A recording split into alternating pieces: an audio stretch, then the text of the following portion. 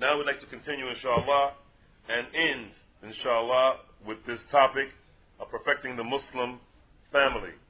The next point, inshallah ta'ala, is something that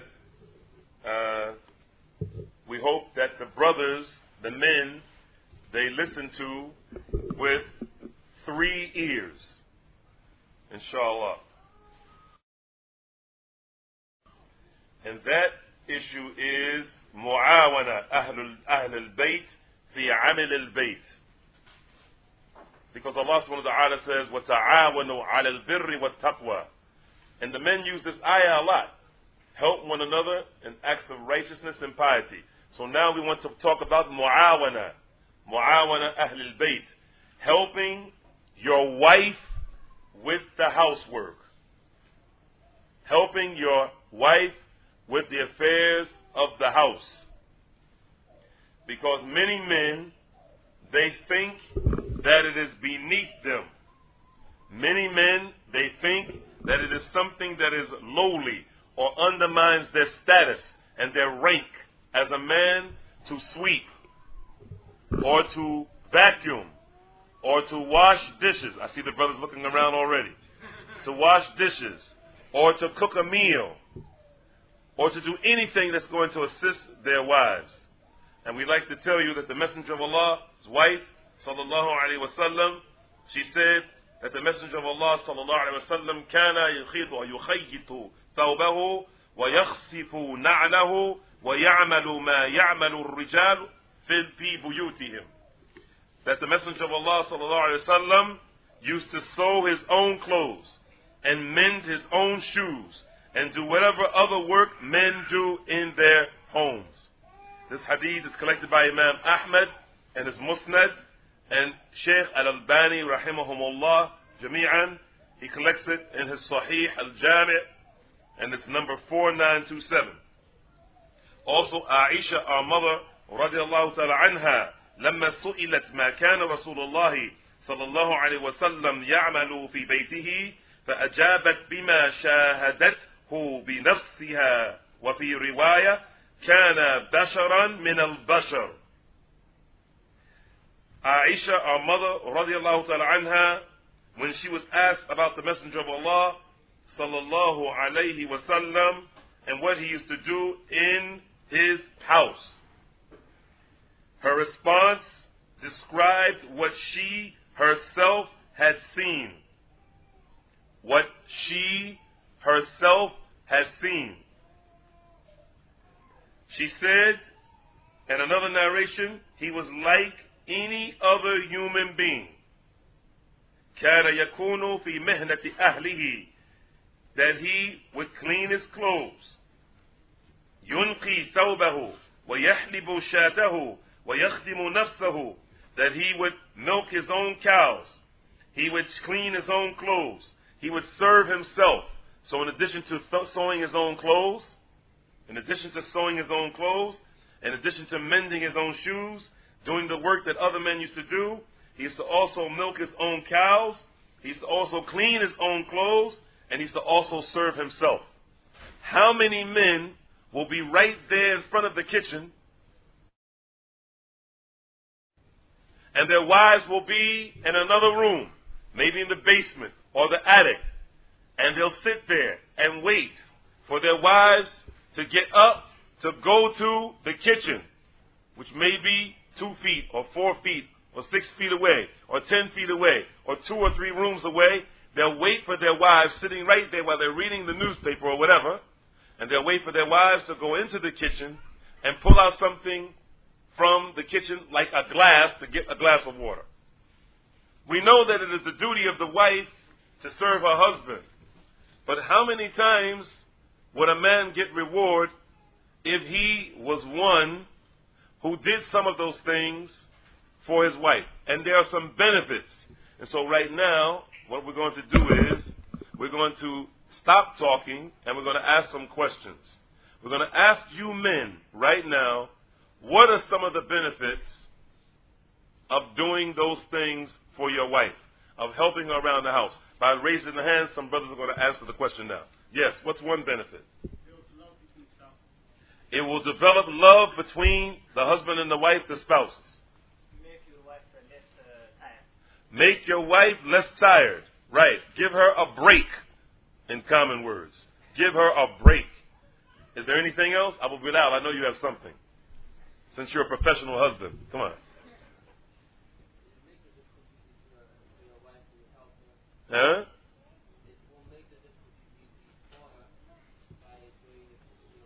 It will make the difficulties easy on her by assisting her. Anything else?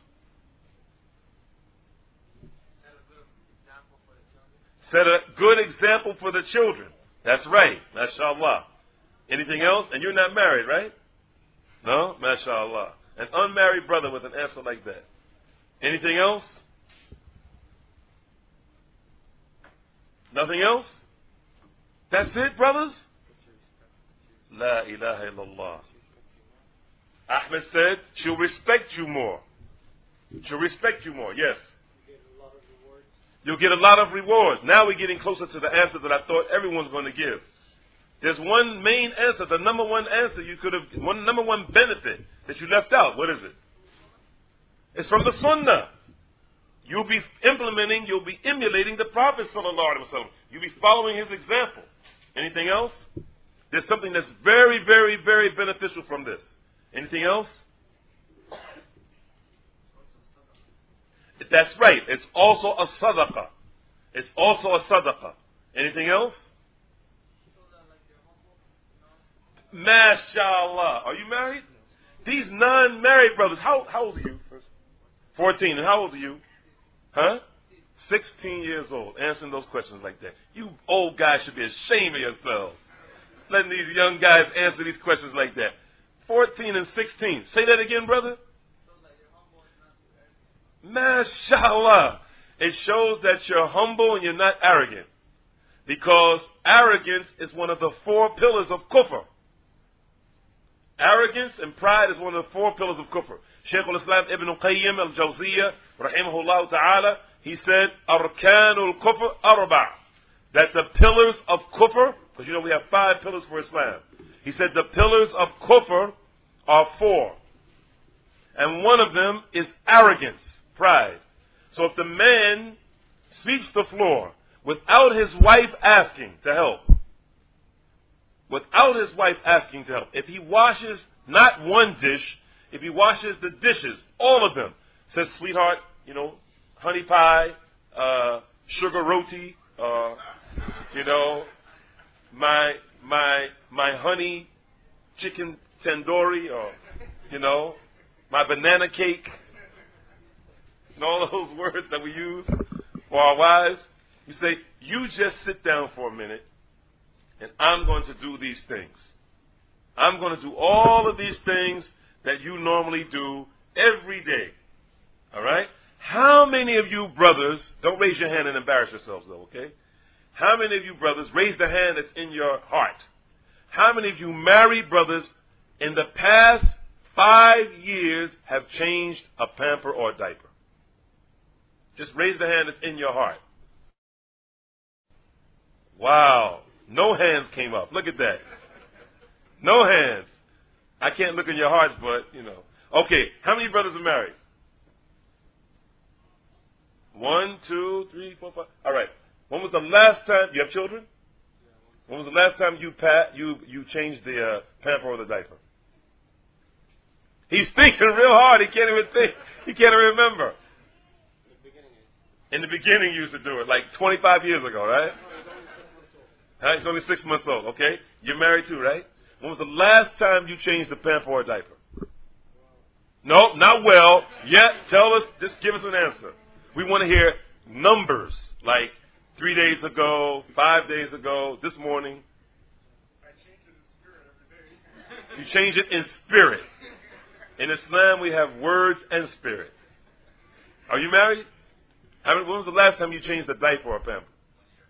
1 year ago. La hawla wa la quwwata illa billah. Anyone else? No one else? Now the brothers are afraid to raise their hand to say they're married.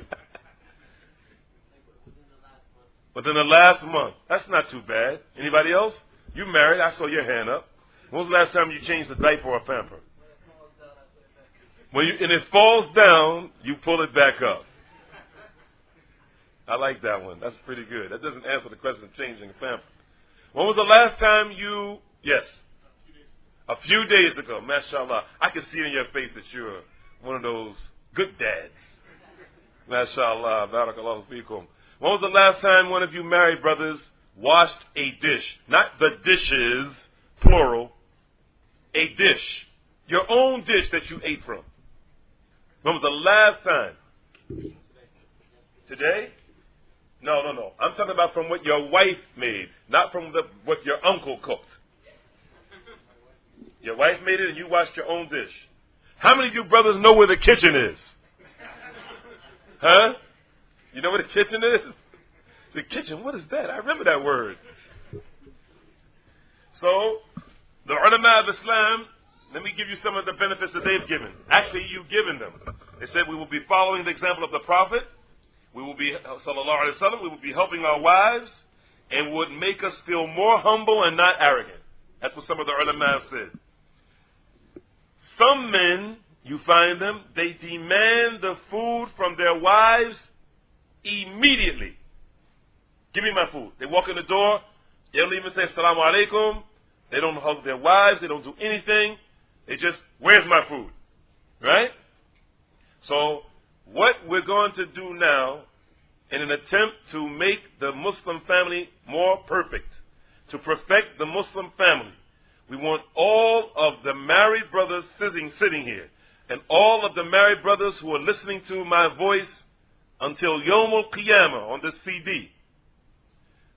This week, inshallah, we want to get a commitment.